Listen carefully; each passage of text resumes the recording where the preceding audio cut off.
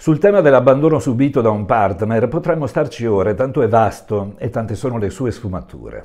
È un argomento spinoso da trattare per un coach come me, poiché spesso porta con sé disagi emotivi invalidanti, sui quali possono intervenire solamente psicologi, psicoterapeuti e nei casi più estremi psichiatri.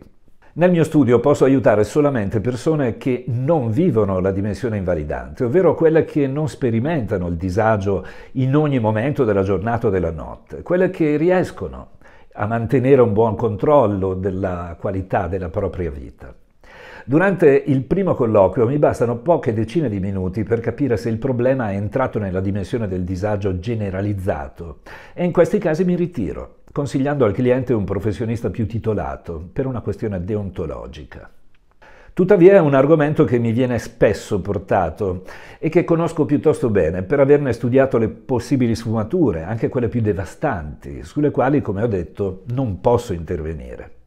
In questa puntata ti racconterò qualcosa sull'abbandono dal punto di vista di un coach, sperando di fare chiarezza su un concetto fondamentale, ovvero che in casi di disagio invalidante che tende a perdurare per troppi mesi e contagia in maniera estrema la qualità dei propri pensieri e della vita in generale, è davvero meglio rivolgersi a uno psicoterapeuta per farsi aiutare a venirne fuori.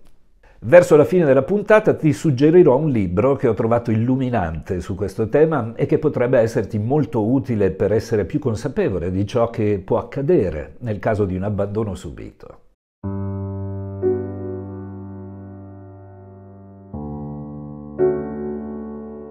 Vorrei iniziare con una considerazione, secondo me molto importante.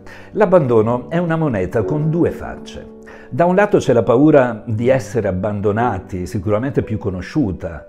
Dall'altra c'è il senso di colpa, vissuto da chi vorrebbe abbandonare, chiudere una storia che non ha più senso, magari perché ha già un piede in un'altra scarpa, e in questo lato della moneta c'è anche il blocco che ne può derivare e che può portare la persona a vivere dimensioni parallele, faticosissime, che peraltro diventano dei disfunzionali circoli viziosi che alimentano il senso di colpa stesso.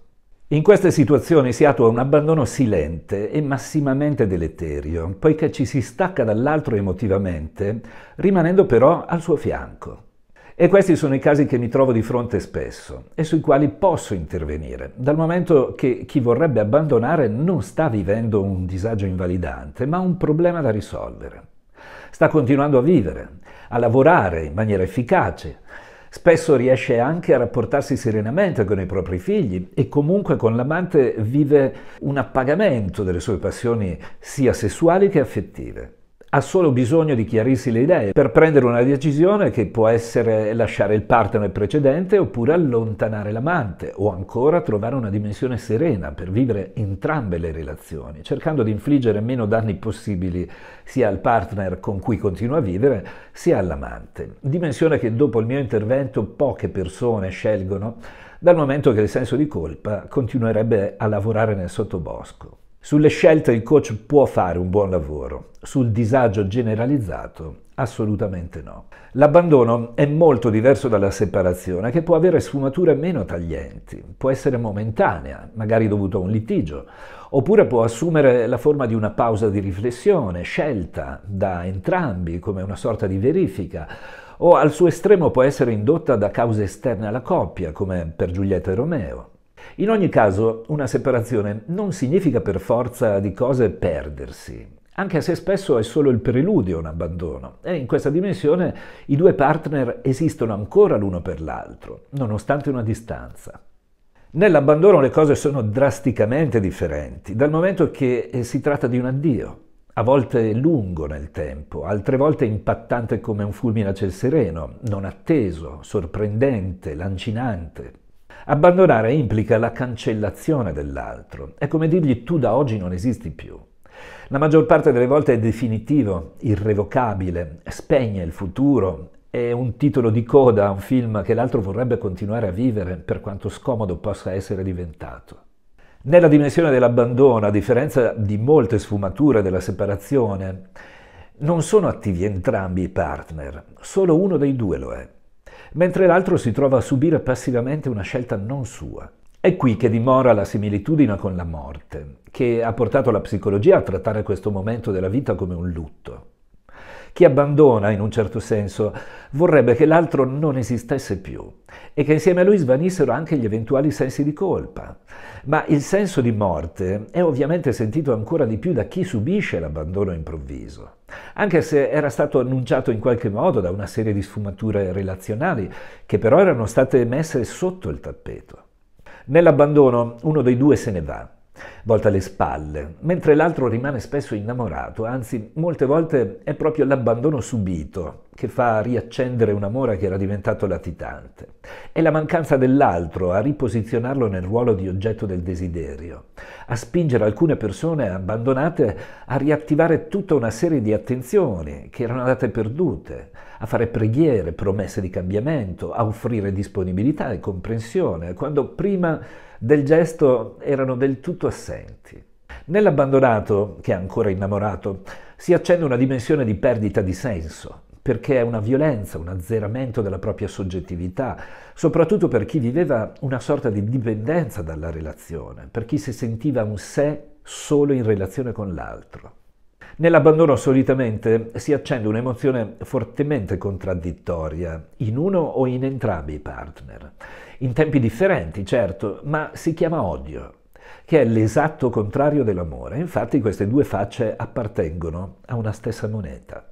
È facile che chi abbandona già viva una sorta di odio, mentre per l'abbandonato non avviene subito questo cambio di visione, non è drastico, nonostante durante la fase dell'abbandono alcuni vomitino parole velenose nei confronti di chi li sta lasciando. L'abbandono porta con sé la crudeltà. È crudele chi lascia, poiché è insito nella sua posizione a esserlo, ma spessissimo è crudele anche chi viene lasciato, quando non accettando la cosa mette sul piatto della comunicazione tutta una serie di veleni, come il ricatto, la ripicca, la critica squalificante, altamente offensiva, per poi pentirsene amaramente, se è ancora innamorato. Così, dopo un primo sfogo rabbioso nel momento esatto dell'abbandono, trovandosi poi in solitudine, alcune persone abbandonate sperimentano un dolore talmente annientante da spingerle a rifarsi vive, a cercare di ricucire la relazione, mettendosi in discussione, dandosi le colpe, a volte anche quelle che non hanno, pur di ritrovare l'amore negli occhi dell'ex. Quando poi si rendono conto che questi tentativi sono vani e che l'abbandono è definitivo, passano dalla svalutazione di sé ad altre lande desolate, come quella dello sfogo reiterato con gli amici, a una certa eccitazione nello sputtanamento, alla paura che vivono quando rimangono sole a casa, ancora peggio quando rimangono a vivere in una casa piena zeppa di ricordi a seguito di una convivenza, fino ad arrivare ad altri tentativi di ricontattare l'ex, alla sensazione lancinante di aver subito un tradimento, anche se non si è mai verificato, fino ad arrivare ancora al desiderio di morire nei casi più gravi, alla minaccia di ammazzarsi se il partner non torna indietro. Ovviamente queste lande non sono frequentate da tutti gli abbandonati, può darsi che passino solamente per alcune, non per altre, e questo dipende dalla cultura, ma soprattutto da quella che viene chiamata resilienza o antifragilità. Una persona fragile invece si rompe e passa a una fase successiva, quella della rabbia, del risentimento velenoso, che aiuta a rendere il dolore più sopportabile, a fare una prima e vera separazione tra sé e l'altro. Qui non c'è più ombra di senso di colpa, la colpa viene intercettata solamente nell'ex che se n'è andato. Il rapporto torna a essere orizzontale, non più verticale. L'altro perde il suo potere emotivo e non ci si sente più prigionieri, perché si tende a focalizzarsi sugli aspetti illegittimi del suo comportamento. Ed ecco l'odio, come meccanismo di difesa, ma spesso si tratta di un odio fasullo, dal momento che se il partner si rifacesse vivo, probabilmente troverebbe una porta socchiusa in questa fase, nella quale entrare ed essere di nuovo accolto.